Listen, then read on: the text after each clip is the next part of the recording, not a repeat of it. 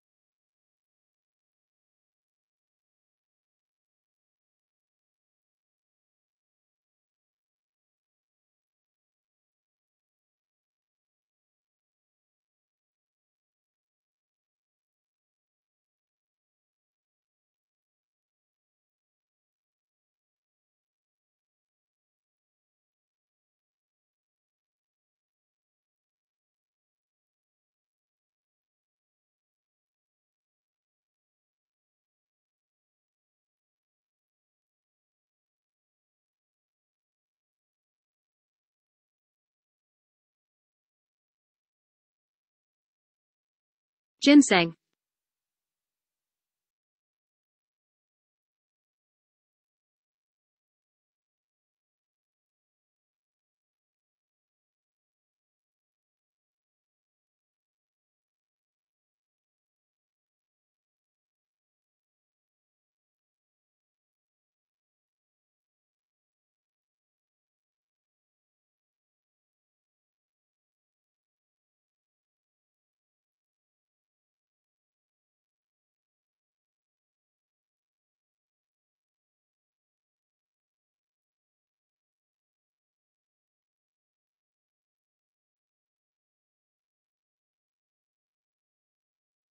Lavender.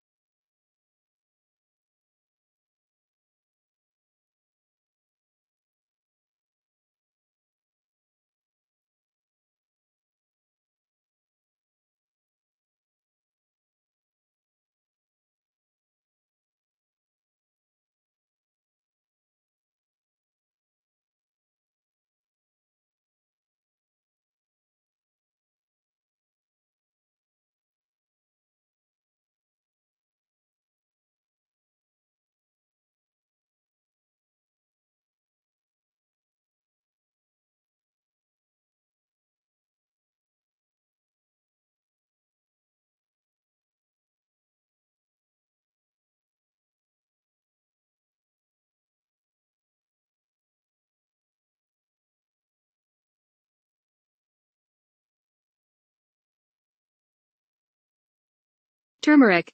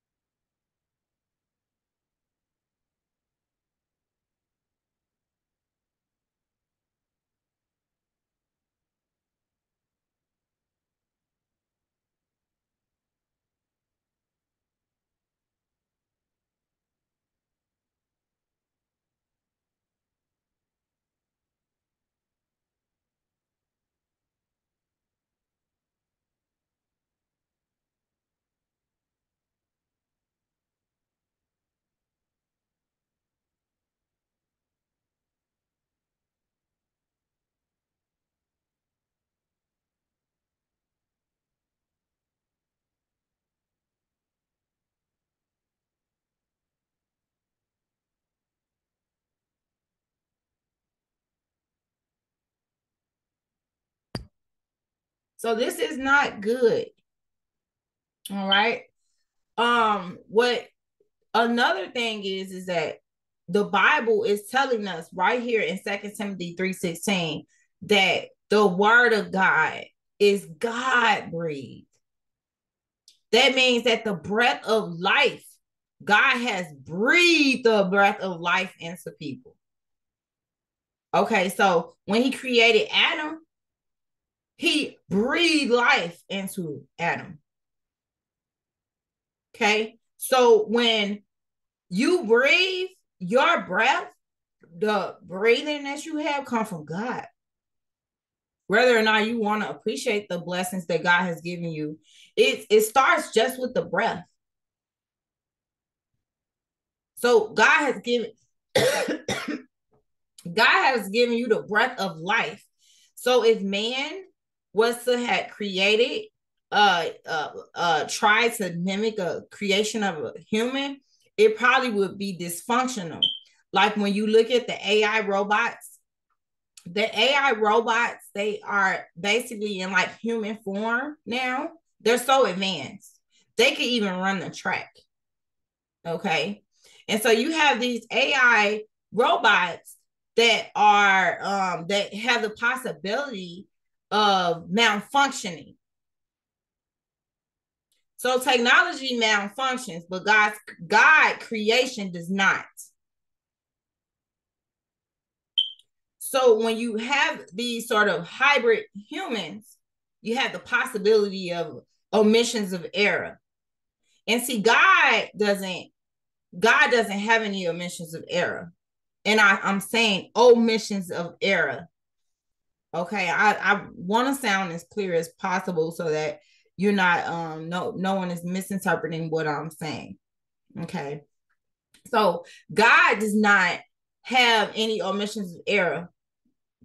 And actually, what God was telling me earlier, because I have like times where I meditate, and what I mean by meditate is I like to be silent.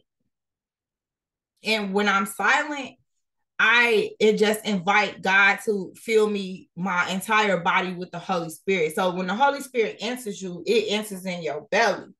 So you invite the Holy Spirit in and you just lay and relax and you meditate. You close your eyes and you just be quiet and you invite God into your heart and you say, God, I just want to hear your voice only. Your voice only right now, God. I just want to hear your voice. And you just lay there and listen. Just it's like some people, they do yoga, right? Or they go and they get acupuncture.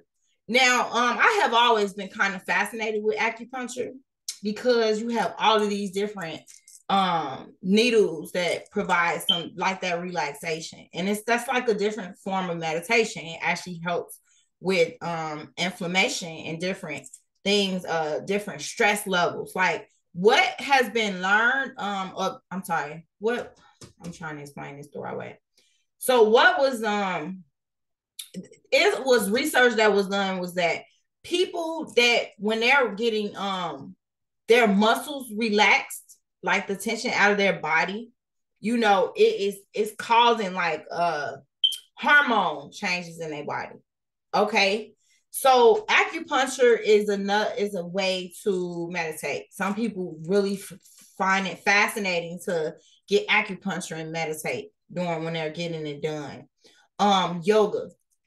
Yoga is another form of meditation for some people in this world. Okay, they find that using yoga allows them to free their mind. But see, when you free your mind, what happens is you're allowing other spirits to enter your mind because you're not protected and with the Holy Spirit. So you have spirits that are roaming the earth. So like that's the issue. Because I used to think it was nice, just the actual stance that people take when they're meditating, the reasons why they meditate in yoga and they free their mind.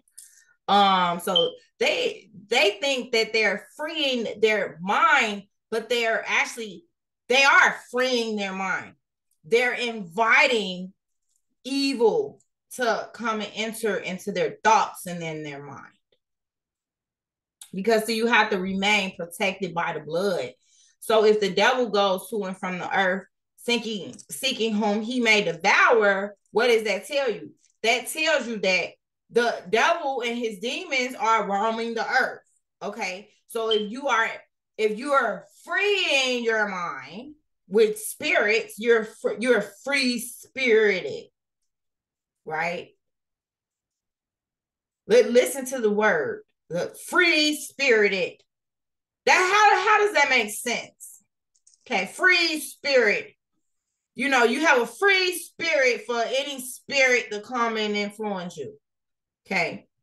So that's that. So I'm gonna resurface back on what the word of God says. So the scripture is God breathed. It has no omissions of error. So you have all of these different authors. You have about 40 different authors in the word of God that was all written in different time spans, like different generations. So the Old Testament to the New Testament is the silent period, which my pastor said the other day. What was it? The institutionary. Okay, I think I remember this, but I don't want to give you misinformation. I think it's called the institutionary atonement. That's what it's called. Yes, ha. I think I got it. Let me look that up. Okay, so we have the institutionary atonement, because see, you have multiple names for this. Okay, so no. It's called substitutionary atonement. Yes. Okay, so we look that at when Jesus died, his death was a substitution for sinners. So the scriptures teach us that all men are sinners. And the scripture tells us this in Romans 3:9-18, and in Romans 3:23. So the penalty for our sin, it was death. So we were made dead. We were dead. Okay. We were spiritually dead. Okay, so we were spiritually dead until Jesus Christ made atonement. So he was the substitution in place of that death. Because by nature, everyone was sinful. So the wages of sin was death. So we were dead with sin spiritually. And so when Jesus Christ died on the cross and he bore the cross, he took the weight of our sin because he was blameless, even though other religions call him a prophet. But then they claim that their leader, or like Muhammad, is compared to Jesus. There is no way you can compare Muhammad to Jesus Christ. Absolutely not. Muhammad admitted to being sin. And the Quran was written 600 years after the Bible, mimicking or trying to mirror the exact same things in the Holy Bible. Saying that man was created from a blood clot. What angel was that talking to Muhammad? Because see, the devil can appear as an angel of light. Be sure not to be deceived. So we're going to talk about the blameless Lord, our God, Jesus Christ. He manifested himself into the flesh. He was 100% God and 100% man. Okay, so our sin equated to death. And in place of death, he was the substitution. So he had substitutionary atonement. Why? Because now we got life spiritually. Okay, so we have eternal life through Jesus Christ, our Lord. So this teaches us a lot of different things here. Okay, so now we look at the Bible and we say that all scripture is God breathed and is useful for teaching, rebuking, correcting, training, and righteousness. I want to dive in a little deep with this too, right? Because when you think about rebuking, okay, what is rebuking? Well, let's look up rebuking. So, rebuking, okay, meaning of rebuking. Oh, that's what I meant to say. So, the other day on Friday, I know I had touched base with a lot of different things when it came to the herbal medicine. But I hope, well, I pray that you were able to hear more context to what I was saying than just paying attention to me yelling. Because it had a lot of meaning to that. And I was actually being intentional. Okay. I am very intentional. If you haven't noticed, I'm a very intentional type of person. Okay. So all scripture is God breathed and is useful for teaching, rebuking, correcting, and training in righteousness. So what does this mean? When you're rebuking something, okay, rebuking is a transitive verb. You have to criticize sharply. You reprimand, right? You rebuke it. It flee. You flee. So let's look at what rebuking means in the Strong's Concordance. I should have already had this up. So we're gonna look up what the word rebuking. Oops, that's not the Strong's Concordance.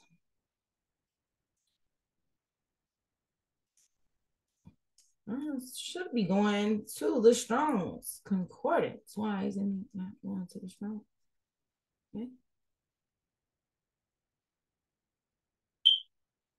Okay, so let me go to rebuking. So rebuking means, I think it means to flee.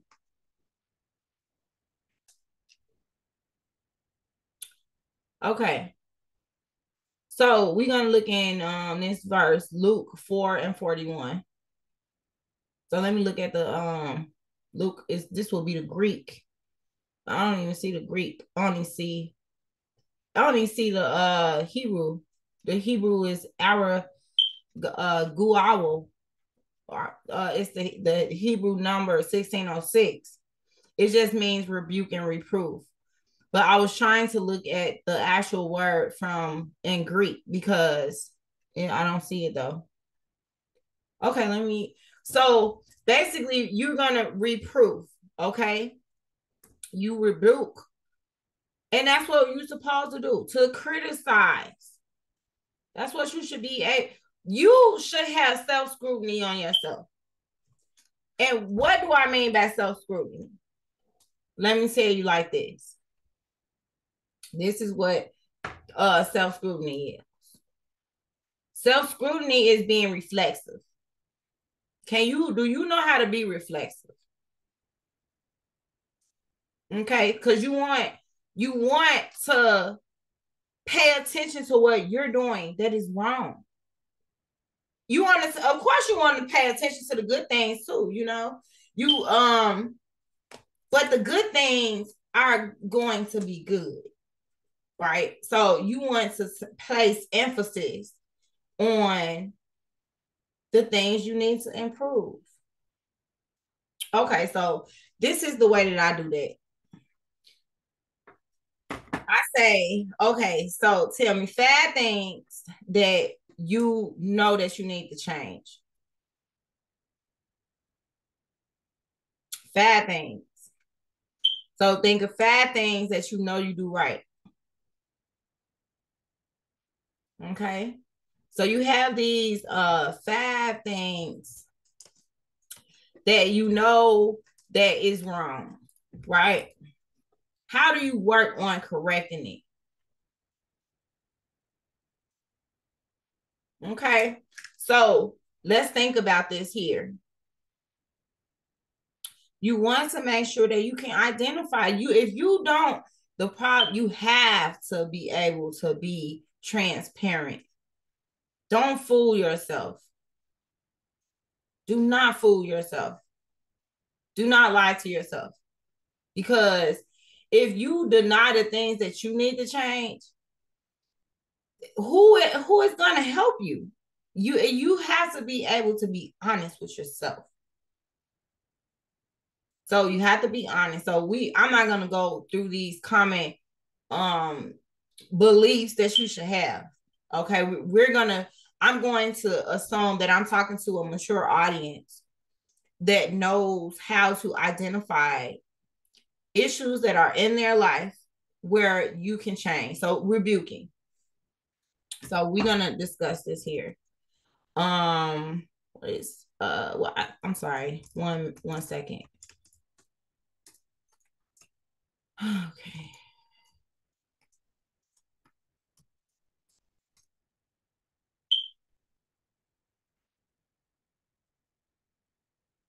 Okay, here we go.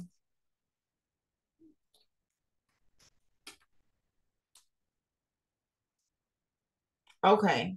So basically, can you accept rebuking? I'm sorry. Did I say rebuking? Can you accept being rebuked? And can you also accept rebuke, embrace it?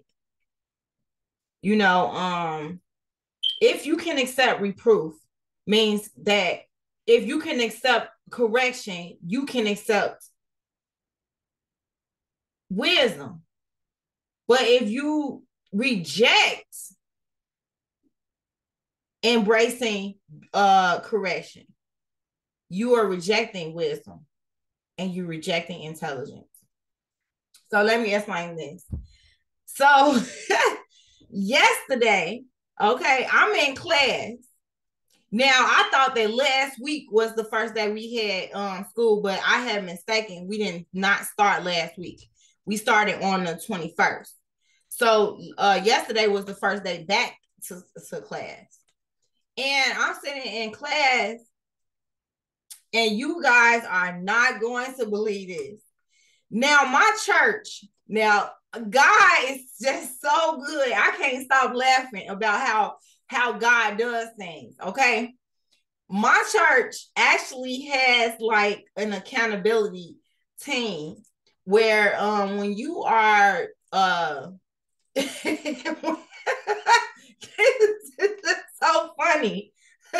I can't stop laughing because see, I know that I'm going to get an accountability coach from church too. And I just obtained an accountability agent at school.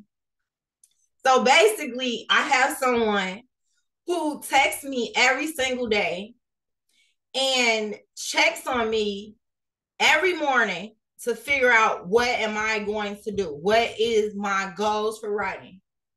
So yesterday was right after class, she texts me. And so she said, so she tells me her day, and I tell her, I say, hey, look, this is nice and everything, but I would like for you to only contact me on Friday, Saturday, and Sunday, and only on Wednesday.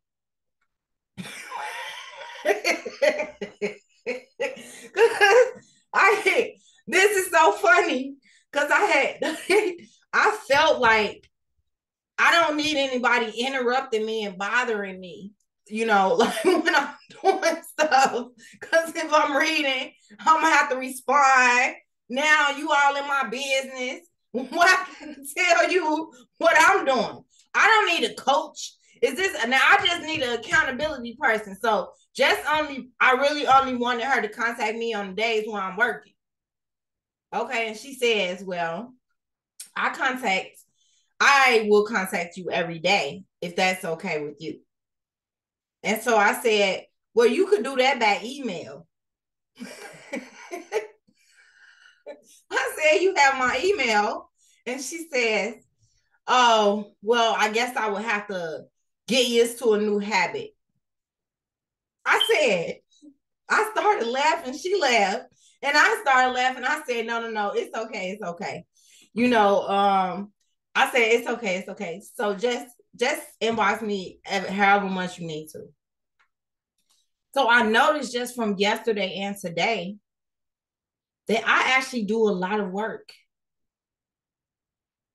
And I was inspired by her message this morning, I actually woke up about, I woke up so early. I was up at like 6 in the morning, 7, but I went to bed kind of late.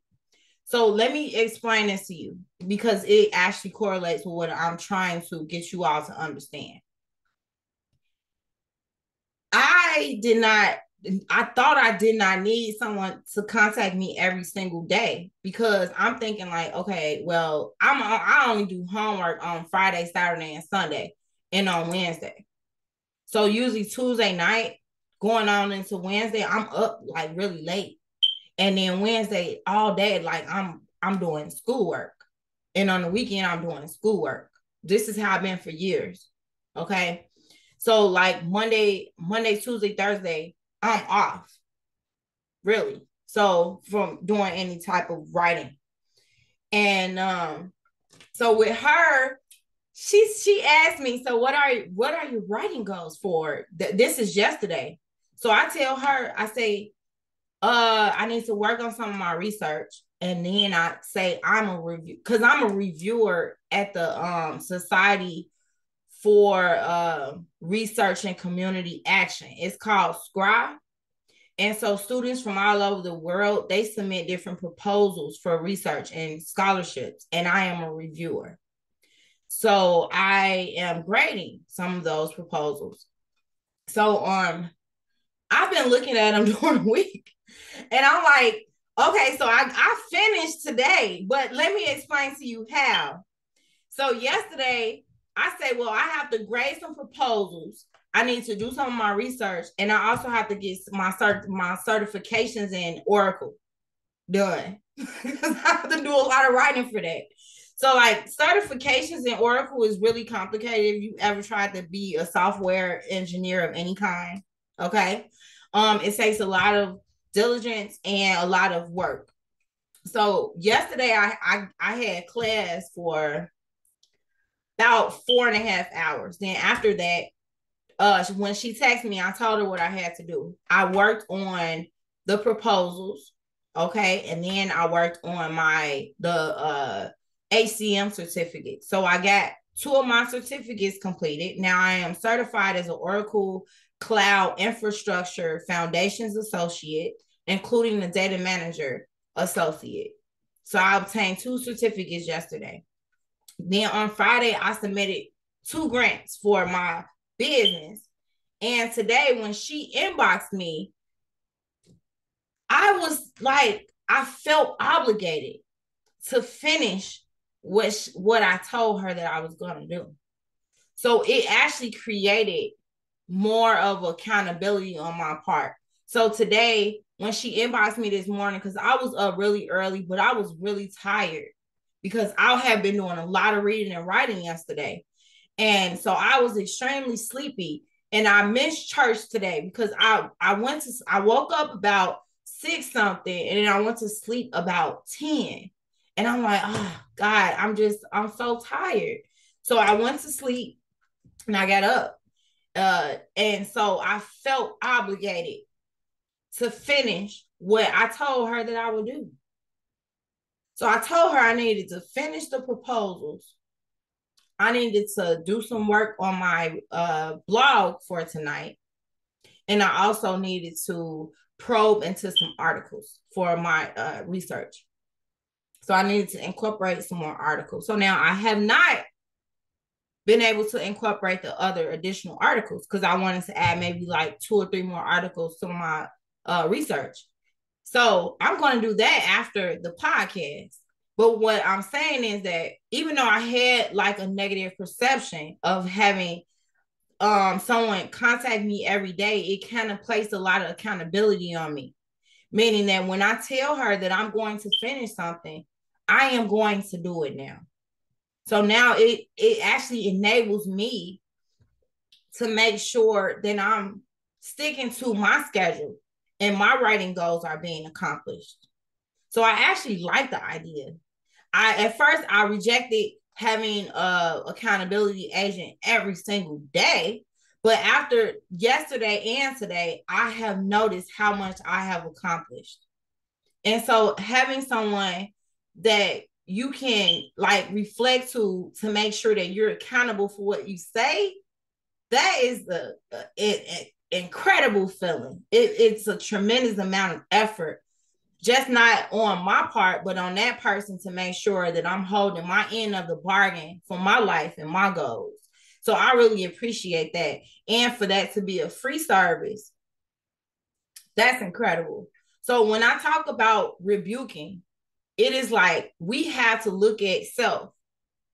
Even though, it's something that it may not be something that you want to do, it's okay to try new things that'll empower you to become better at what you're currently doing. Because guess what?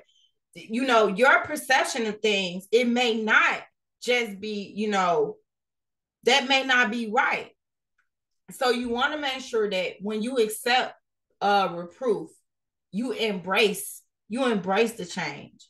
You embrace the fact that, okay, like I feel like I'm doing a lot more than what a lot of people are doing. I don't compare myself to nobody, because I don't know what nobody else is doing, really. I don't sit on the phone a lot. I don't talk on the phone. Okay, I don't talk that long. Most of the time when my baby's at work, it's quiet in my house. There is no sound besides when I'm praying or praising worship. So that's the thing. And so we have to understand that in order to have knowledge, you have to be able to accept correction. Okay, so at first, when my pastor was talking about the accountability, that kind of made me uncomfortable. I'm like, I don't need no people that make mistakes all day long trying to help me or direct me. They gonna have me start probably doing activities I'm not used to doing, because every time I look up, somebody doing some activity, and I gotta stay focused on the things that God want me to do. I don't need no distractions. And so, like, that's my perception. But the way God works is this: God, look at what he just did. Look at what God just did in my school. So yesterday just marked a new way for me to be accountable. So now I have an accountability agent at school. And now guess what? Now I'm more receptive to having one at church now. So now I know that I need to allow the full scope of what God has planned for me to be included in my life.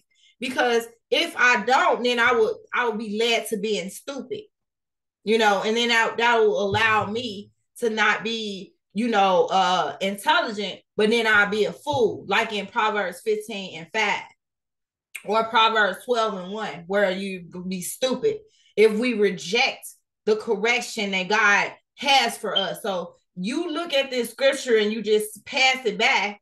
Don't pass it back. Think about what God is saying here. So when God wants us to do better, the scripture is useful for teaching us, for rebuking us when we need to be corrected, for correcting and training in righteousness. So I need an accountability specialist at church. Okay? So that's simple as that. And I am ready. Yes. Okay? I'm ready to take on whatever it is that God wants for me, because this is important. So sometimes we have to let go of these pre-existing thoughts and beliefs that can prohibit us from moving forward. So I'm not going to say something that I'm not going to say, well, you do this and I haven't tried it, or I don't understand what it means. I would not be in this position right now if God did not want me to. I would not be here speaking to you if God did not want me to. So like today, what I was saying was, prior to before I gave that example, when I meditate on the word, God told me that when you praise me, because this is what he said for me to say on the podcast. He said, when you praise me, you acknowledging God, and you're saying thank you for all that he's done. It's kind of like if somebody they ask you for $10 and you give it to them and they're like, give me $10. And you just gave it to them. And then you ask them, they say, well, give me $20. But you just gave them 10. And they asking you for more. And then now they like, hey, give me 50. Give me 50, give me 75, give me 100. Right? They ask you all this money. And so then it's like they give it to you, but you didn't even say thank you. See, that's a worldly perception. That's a carnal thinking, right? That's a carnal mind. But that's looking at it from the worldly perspective. You have to understand that God is spiritual. So if worldly people want to be thanked for just minute, benign things, well, I think minute, is that an urban word? Because sometimes I be saying urban words. One time I was praying and I said ingenuity. And so I said, God, please let us have ingenuity. And so that one of the individuals, they said, well, what is ingenuity? What is ingenuity? That's what I said, ingenuity. And I said, well, I guess it's an urban word. Why don't you go look it up? So sometimes when you using words with some people, it's like they get offended because it's not in the dictionary and stuff like that. So don't be deterred or distracted by things that are meaningless. Okay, you have to stay focused on the plan of God. So no matter what is going on, you have to keep God in your life and stay focused on what God has planned. I don't know why this recording just messing up like this. Okay, so next. So we have to make sure that we're accepting the word of God, that the word of God is teaching us that we can accept and embrace correction. And the word of God is training us up for righteousness. Okay. And no, we're not going to always do things exactly the way God has stipulated. But that's when you go to the throne of grace and you make sure that you are communicating all of your efforts to God and you explaining to God how much you want to please him, and God will guide you. So now you have to understand that God is spirit. So if worldly people want you to thank them when you've given them something, or they bought you some food, they want to be thanked. They have God. We were created in the image of God. That means when you get the Holy Spirit inside of you, you should be doing the things that are God-like. Right? So now let's talk about my language. So I had somebody to send me a message on LinkedIn last week that is a coach, a personal coach and a business coach. And I was like, oh, well, I don't understand what I would need a business personal coach. I don't need no personal coach. And so when I talked to the man, some of this stuff is so funny. I'm very responsive. So I respond to people. If you send me a message, I'm gonna try to respond right away. Or as soon as I see it. So, and I check my emails just as much as I check my text messages. So my text messages, my emails are just as equally important to my text messages. My emails are important as my text messages. So when I talked to him, he was just telling me how we could do different things for my branding and stuff like that. But see, that's the thing. When you think about people wanting to change you, like I said, they will have a whole plan for your life and you don't even know anything about it. So you don't have to be connected to that. Your identity should be in Christ and Christ alone. And what do I mean by your identity? Well, I hope that I do not mess this up. Okay, so ascribed identity, I usually sometimes I get them both mixed up, but ascribed identity is what other people, the way you view yourself in with the way others think of you. So it's the understanding that you have for how other people view you. And your avowed identity is how you view yourself. So ascribed is how you think other people view you. And avowed is how you view yourself. So if you have identity that is attached to maintaining a socioeconomic status, why? You don't have to do that. You have to make sure that your goals in life, your motivation for everything that you do is not attached to what other people feel about you or what other people think about you. You let them think whatever they want. And when I mean that, I mean that. Let them think whatever they want. I don't care what your socioeconomic status is. Let people believe and think whatever it is that they want to believe and think. You cannot attach your identity to that. You cannot attach your accomplishments to that. So I had my uncle, he actually called me like a few weeks ago. And he said, why you ain't tell me when you graduated? So I had got my master's degree back in 2020. And I was like, well, I felt well accomplished. I did. And then it was during the time of COVID. So we were supposed to have our graduation at the Erie Crown Theater. Because before we had it at the pavilion, the UIC pavilion in Chicago, it was over 10,000 students. So now they were saying that we were going to have it at like a concert hall. I've never in my life been to a concert because I just think it is extremely too many people. And I don't, so many. Like, I just want to graduate, give me my degree. Okay, why do it have to be over 20,000 people there? It's just too much. No. Okay, you get lost in the crowd and how you gonna find your people? I don't have time for all of that. Okay. So I just want to get my degree.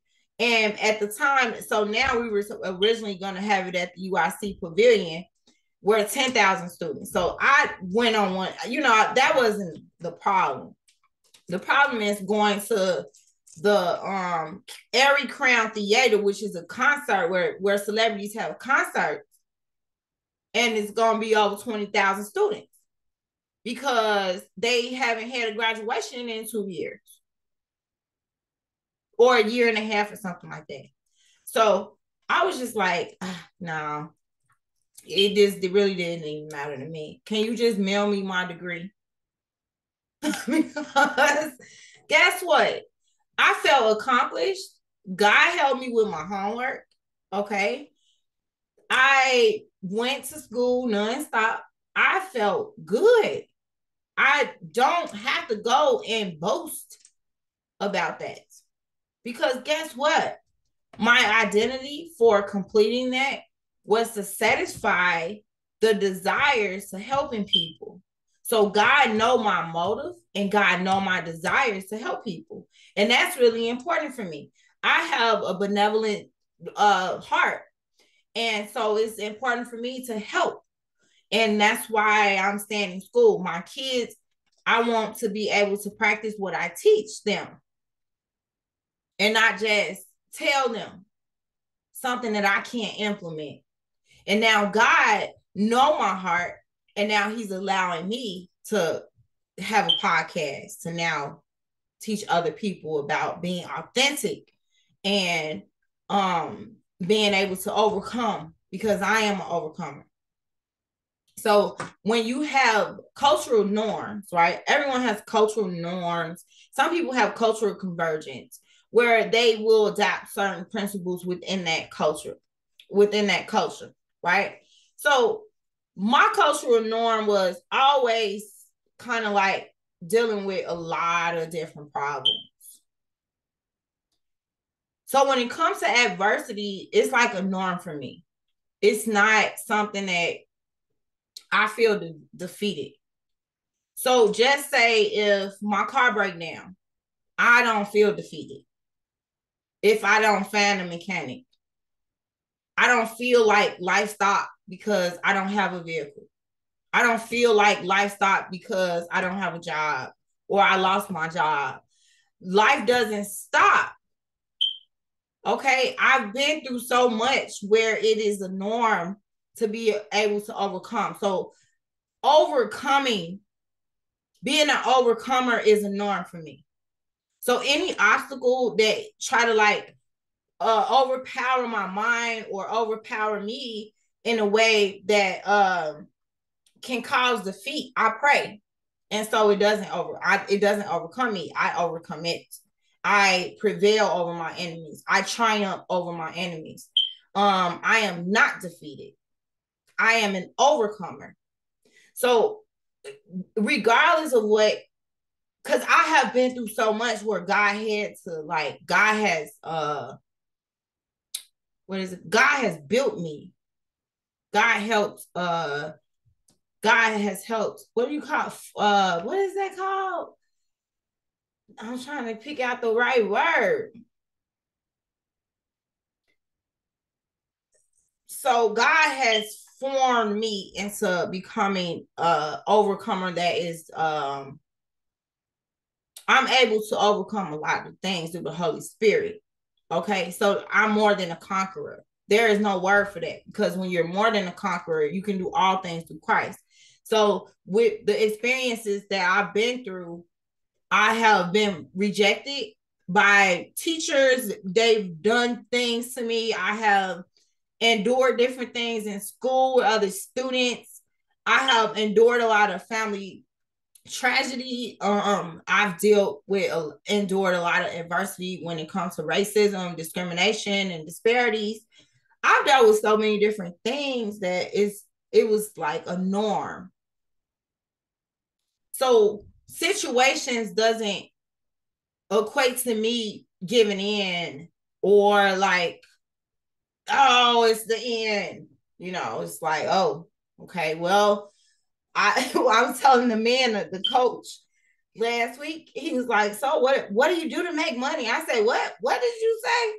Like, he sounded like a real sales agent, because sales agents, they always ask for the sale, so that he's very straightforward and blunt. How do you make money? I was like, well, on my job, but my job is about to end this Friday, and that's it. You know what I'm saying? So he was like, oh, so what are you going to do? I said, well, the only thing I can do is look for another job, right?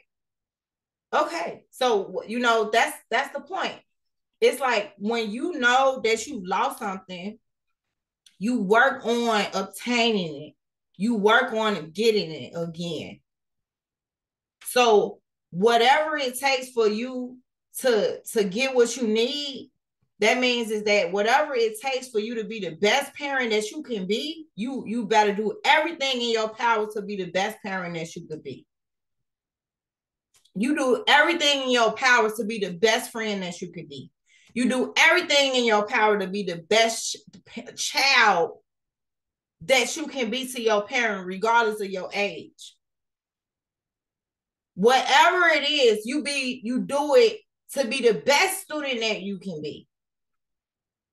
So when it comes to me, learning, I love learning.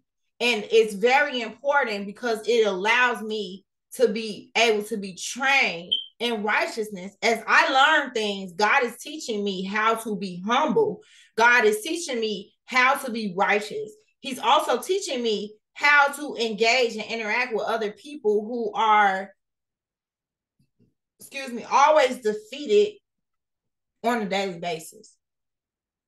Because see, when you used to obstacles, they don't become an obstacle, really. It's like, oh, okay, well, I can only focus on solutions. I can't focus on the obstacle. It's no way. Like, who focuses on the obstacle? Well, there's a lot of people that do, but I can't, because there's been too many of them. It's like some people will try to hinder you from a promotion. People will hinder you from all sorts of things. And I don't want to go into the depths of that right now. So I'm going to tell you how much the word of God and the teaching of God allows you to just be an overcomer and be more than a conqueror. So you need to be receptive, embrace correction, embrace being trained in righteousness. Okay. And try to incorporate everything that you learn in the world. Make sure you include in the spiritual aspect of it. So what I mean is like, okay, I obtained those two software engineering certificates yesterday, right? But what type of job am I going to take with that? Because see, the job with those certificates and the already existing certificates that I have in the education level, it could promote me into different areas that, you know, may not be good for the environment, right? Because technology is headed in a different way. And a lot of people are not symmetry with the way technology is growing. So we have to look at that too, you see? And so that's what I'm looking at. I want to do something that is not in contrary to what the word of God is saying and what the word of God wants us to do. So when you're learning things in this world, incorporate the spiritual aspects and keep God included in that. Keep God included in your job. And pay attention to this scripture. This scripture really means a lot. So you need to be able to embrace correction and let God train you in righteousness for every single thing that you learn. Just be willing to embrace it. So I'm embracing that I have an accountability agent now, because now, guess what? I have to stick to what my goals are. Whatever I tell her, I know that that's stuck in my head now. That's what I have to get done. Okay. So next is, now wisdom is divided into two parts. It is one, having a great deal to say, and B, not saying it. So now let me explain this. When you have a great deal to say about something, that means you're being a contributor. Okay. When you see things and you don't say anything about it, that means that you're not contributing. So you want to be a contributor to society. You don't want to be a consumer. So now, do some people talk too much? Yes, absolutely. Right? But people that talk a lot, sometimes you have to understand this.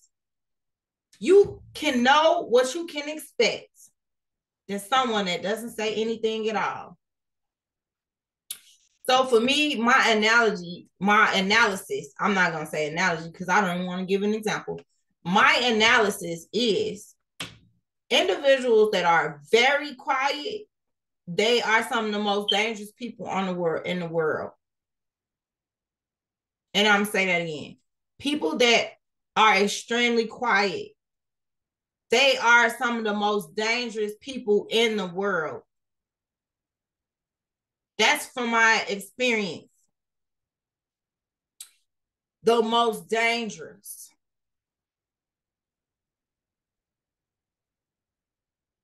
Okay. So it is very important now. Like, now I am going to use an analogy here. Okay. You take the presidents of the United States, the current and previous presidents. Now you look at the presidents who talk too much. Well, you can anticipate what you can expect from them. So you can set expectations on what they're going to do. A president that's extremely quiet, right? They just, because see, I was talking about this to somebody. Usually presidents have advisors. And so let me go on a little micro explanation here. The presidents have advisors. And so advisors usually create like speeches for presidents and also politicians. So when they have an advisor, they sometimes do have an advisory committee too. So the advisory committee will all sit around in the board and then they'll figure out ways of what the president should say and how he's gonna, read it off the prompt. And they are the ones who basically are making suggestions for the country. So for me, the president's advisory team are some of the most important people in office.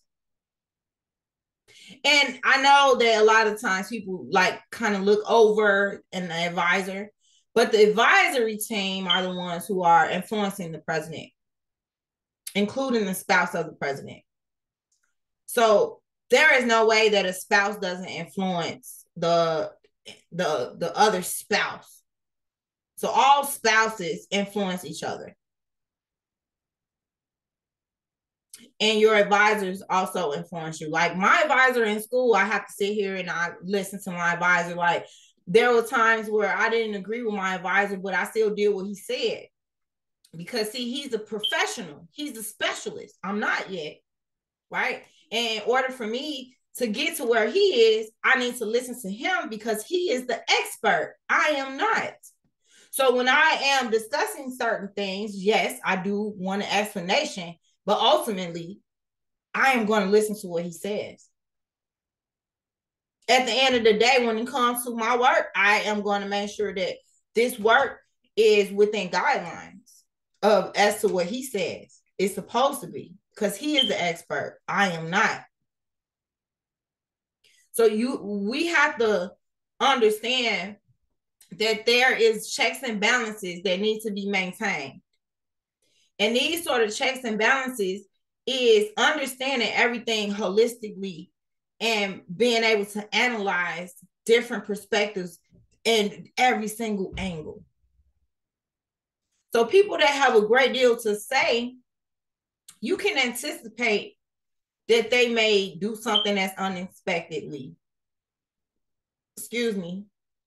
Or the people that don't have a lot to say, you don't know what they're saying we're going to do. So you have presidents who really don't talk too much.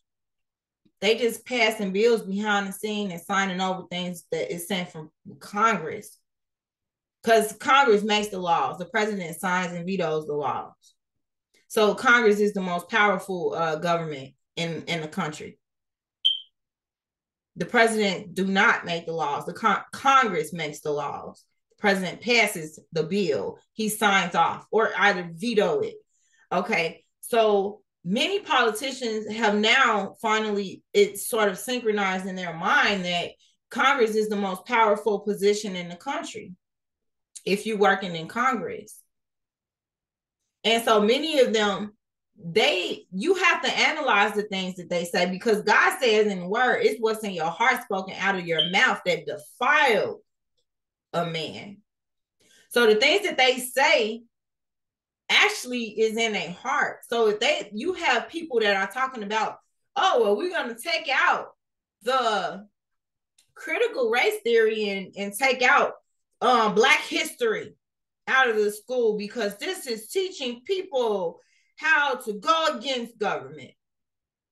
Well, why are they looking at it from a negative perspective? That means that they have hidden things in their heart, that they don't want anyone to be in opposition of their motives. Because if you're not really doing anything wrong, what's the problem? So what's the problem with having them learn about education? What's wrong with them wanting to learn about their history? That is just really, that shows right there that I was a trusty baby of a slave owner. You can't tell me it's not. I bet you that I could prove genealogy, that the individuals who sit there, it's a couple different Congress members who have said to take out critical race, and I'm talking about the Caucasian ones. And now they don't teach Black African American history anymore for civil rights in schools. It's banned in the United States.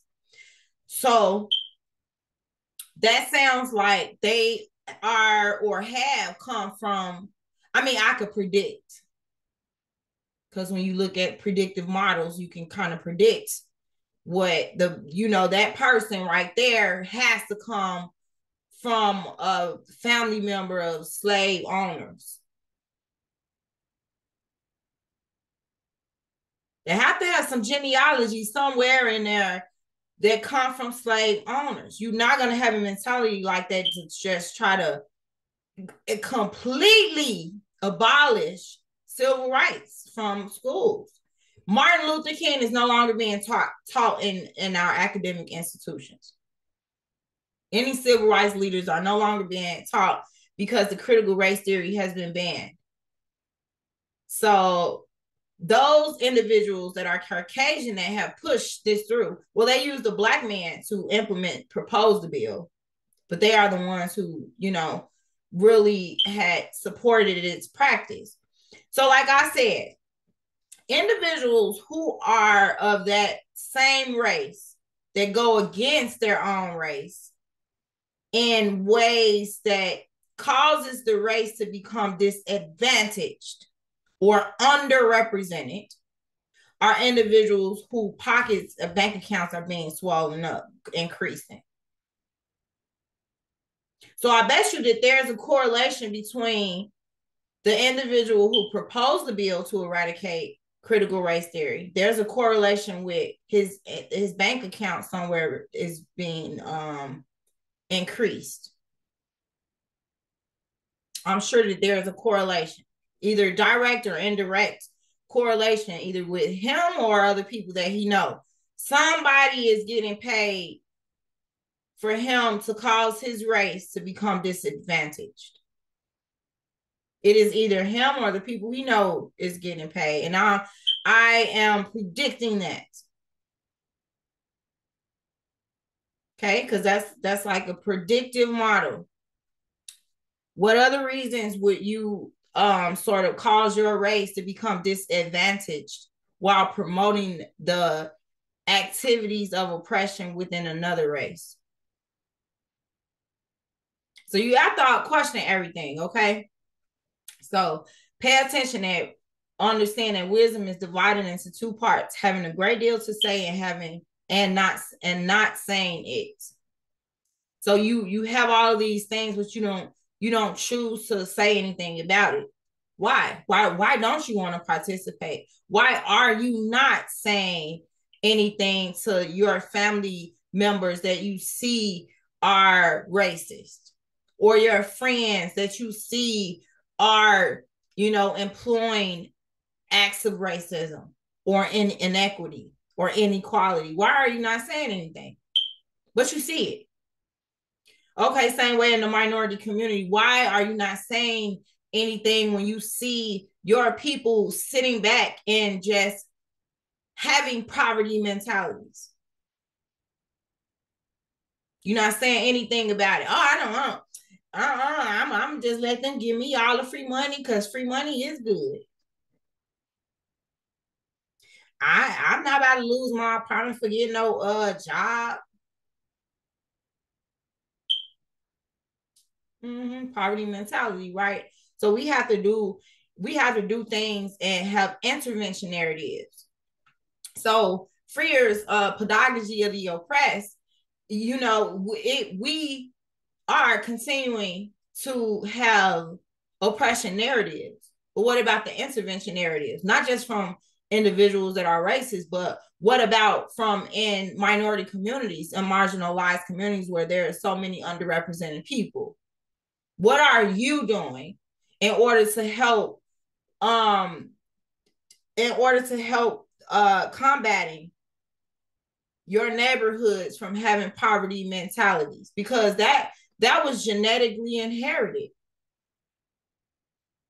And it wasn't, I am not talking about through genes. I'm saying it was inherited. Poverty was inherited. The mentality of poverty was inherited. So what are you doing to dismantle that? Or are you becoming like the wealthy people that you see all the time? So let me continue. So there is no instruction manual regarding life.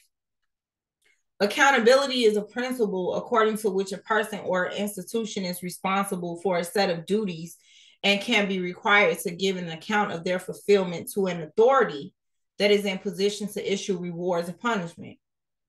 So when we allow we allow ourselves to be accountable with God, that means we are becoming vulnerable to God. You have allowed yourself to be vulnerable to God in such a way that when you're being corrected, you accept it.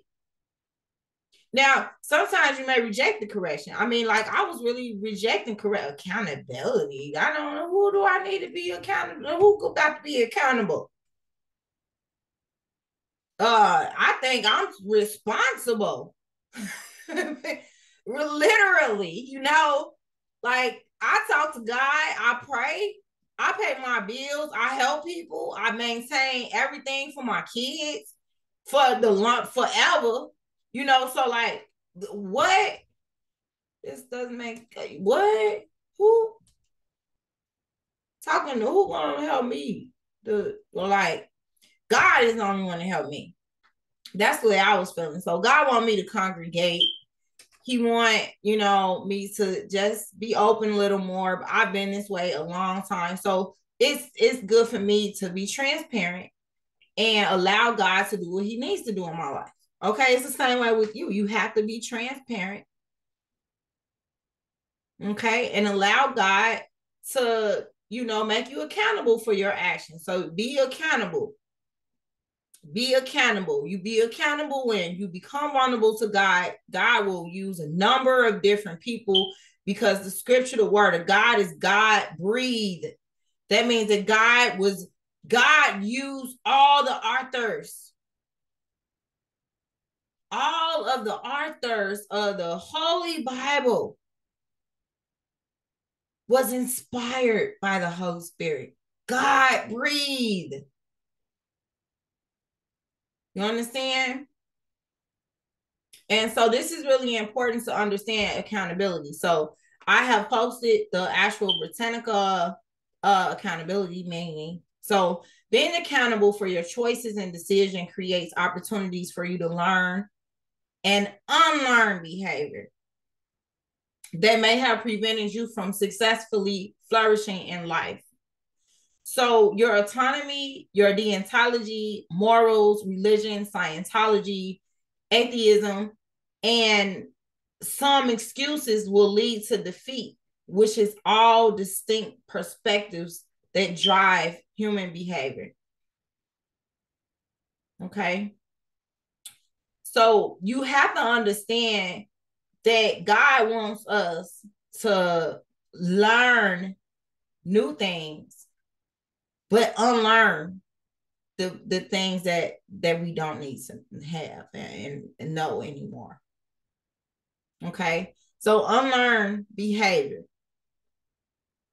So how do you unlearn behavior? Well, I unlearned how to quit smoking. A habit as such as smoking is so hard to detach. It was so difficult, But when you think about it, like when I thought about it, I say, okay, well, God, I did not smoke when I was pregnant. I mean, but that's so long ago. I have 4 kids that I delivered, And so when I think about that, it's like, okay, well, I didn't smoke though. So what was so hard about me stopping smoking? And so this what God revealed to me. Anything that controls you is witchcraft. So I'm going to say that again. Anything that controls you is a form of witchcraft. And so God doesn't control you. God gives you freedom of choice. So if your choice and your decision leads to you being controlled,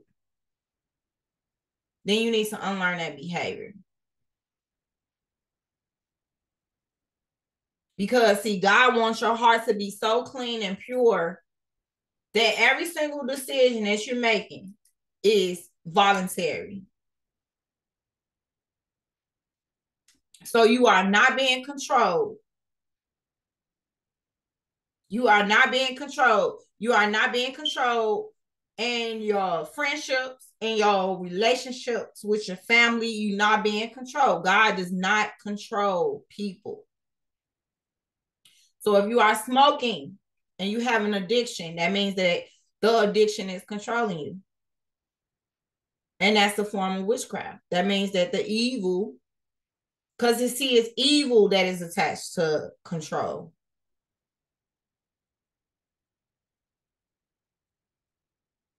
Okay. So it's like when you choose a wife, if you have to control her,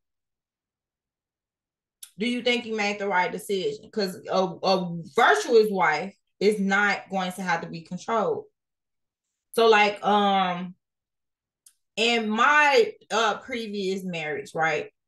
I've never actually had a problem with a man staying with me or like staying married to me. I am the one who initiated divorce. So what does that mean? It means that a wife is supposed to be so loving and so much, so caring that that husband will never, ever, ever divorce, no matter what. You don't have to be controlled. You don't entertain other men. You don't entertain like when I used to look at another man, I'm looking at his shoes and like, oh, them shoes will look so nice on my husband. Where did you get them from? They will look so nice on my husband. that's the way I will talk. And I meant that. So in certain things, it's like, okay, you don't have an attachment to certain things that will lead you to having a controlling relationship. So anything that controls you is it's like it's evil because you don't have the freedom. Because like when you love God, God isn't forcing you to love him. It's voluntary. God don't force you to read the Bible. That's voluntary too. God don't force you to be obedient. That's voluntary too. God don't force you to pray because that's voluntary too. So I've realized that if God doesn't force you to do these things, why do people place these stipulations of force and control? Because when you read the word, anything that controls you is witchcraft. So don't be controlled. Like if you're gonna be a virtuous, faithful wife, you're gonna be a virtuous, faithful wife. If you're gonna be a loving, caring husband, you're gonna treat your wife as you treat your own body. That's what you're gonna do. You're not gonna have to be concerned about my wife going to the store with heels on and all these men gonna be looking at her. Why would you need to be concerned about something so meaningless? No, you would know that you have a faithful wife who is a virtuous woman, and another man isn't something that her eyes are going to be set on. So you trust her, right? Because when you were married, the two become one. So literally, you don't distrust yourself, right? Okay. So you got to have spiritual wisdom here. All right. So that's oh Lord, time is just really going by so fast, God. Okay. So I have not been able to go into autonomy or anything else. So I'm going to leave it right there. But try to understand that we have to learn how to unlearn behavior. Excuse me, because unlearning behavior is something that is really important. And I know that's another thing that I meant to mention about the herbs and the apple cider vinegar is really, really good. It's an inflammatory too. I meant to mention that. And so it helps, it is really helpful with helping your digestive system. So if you have like constipation or problems in your stomach, you just drink some apple cider vinegar, the real raw unfiltered apple cider vinegar, and you get into the habit of making, maybe taking 2 sips a day, or then you increase it to like maybe 3 or 4. And so just continue to increase it, because you could mix it with water, or you could drink it straight. The apple cider vinegar is really good, but it do, like, I keep burping, and so it do cause you to burp. But I'm so used to taking it, but it's really helpful to make sure that your digestive system is up to par. So I wanted to just touch base on that. Now, learning and unlearning behavior, we have to remember that all behavior is not good behavior. So you just have to be able to identify which behavior isn't working right with God. So you have to say, well, what would Jesus do? Is this okay for me to do that? And you have to allow the conviction of the Holy Spirit to be in your heart. So you want the Holy Spirit to convict you of things. Like when I was smoking, I was feeling convicted, like, oh, I'm defiling my body. Right. And then, like, it was just, God has given me power. Right. So you just have to know the place, know your position, and understand the power that God has given you. Understand the power that is within you, because you have power in you. So you have to use that power that God has given you to be able to learn righteousness and unlearn behavior that disallowed you from being righteous. And it starts with letting go of control, letting go of the things that have controlled you. Because if you are being controlled by just the comments of other people, that's the form of control. Your decisions are influenced by what people think, by what you think other people think, or what people say about you. How is that helpful? Like when my uncle asked me why, he said, why you ain't tell me when you graduated? I said, well, it was just an accomplishment. It wasn't like I was talking to you on a regular basis. I didn't go around like, oh, I graduated. I did not go doing all of that, because it wasn't for the satisfaction of other people. It was for me being able to accomplish another step closer to the goal that God has for my life, and that's benevolence. So that's the goal that I felt satisfied with, just having with the Lord. Me and God, I felt I did a celebration. I was up in here. I was at home jumping up and down, listening to my music. And so I was so happy, so it's just, what motivates you? What motivates your behavior? You want to analyze that and make sure that it's in alignment with God and what God has planned for you. Okay, so tomorrow I'm going to continue on autonomy, deontology, morals, religion, Scientology, atheism, and I did want to include Buddhism, and I am also going to include the Matrix, which I believe has to do with like the sixth dimension, because they have like dimensions. Well, that's I don't know if that should go by itself. But yeah, I think I'm gonna include all that. I'm gonna include the Buddhism. I'm going to include the Matrix, which is like a parallel correlation between the dimensions, because it's like dimensions 1 through 3, and then you have dimensions 4 through 6, and so they have all these different perspectives on the earth and the world going into the sixth dimension. And this is because of the Mandela effect.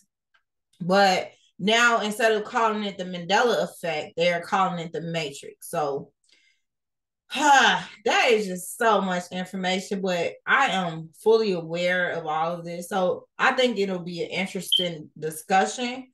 And like I said, I want you all to get involved, get acclimated to coming online with me. Okay. And if you want to come into the Zoom, I posted the Zoom link on suddenchangescorporation.org and send me an email. Okay. And remember to share the page. Share, share, share. All right. So let me go ahead and end it for tonight. Let me go ahead and pray. All right. Father God, I just come boldly before your throne. Thank you so much for just teaching us. Thank you for guiding us. Thank you for just being in our life and loving us. Thank you for allowing us to become vulnerable to you. Thank you for keeping our hearts softened enough and melted for you, God, so that we will be vulnerable to you, that we will submit our will to you. And so we appreciate it, God, and we submit our wills to you. We submit ourselves to you, God. We are bound to you. And we appreciate it. We appreciate the love that you have for us. We appreciate being able to give you thanks, God. We appreciate all the gifts that we have received, God. Thank you for guiding us continually. We appreciate it. And God, we want your will to be done in our life. So we ask that you continue to open up doors in our life that no man can close. Let our satisfaction and our identity and confidence that is empowered by the motivation that we have, let it be attached to you and you only. Let our identity be in you, God, and not attached to what other people think or say or attached to any socioeconomic status. But God, let our identity and our confidence and motivation come from you, because we appreciate you, God, and we know that your plans is better than ours. God, if we want the best for ourselves, we know that our plan, it doesn't even equal up to a portion of the plans that you have for us. And so we appreciate the plans that you have for us. So we ask that you allow your plan and your will and your purpose to be fulfilled in our life. So we cancel every assignment of the enemy, every tongue that accuses us and judgment is condemned. We redeem your assignment upon our life. We thank you that we walk in your will, your plan, and your purpose. In the name of Jesus Christ, it is sealed in your blood. Amen. All right. Thank you all so much for joining me. I will see you all tomorrow. You have a good night. Thank you.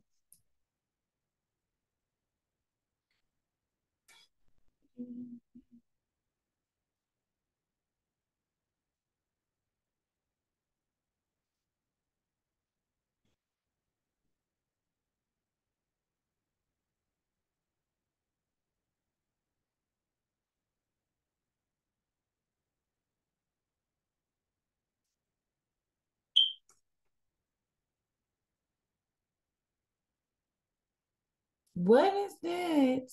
Oh, I'm still on here now.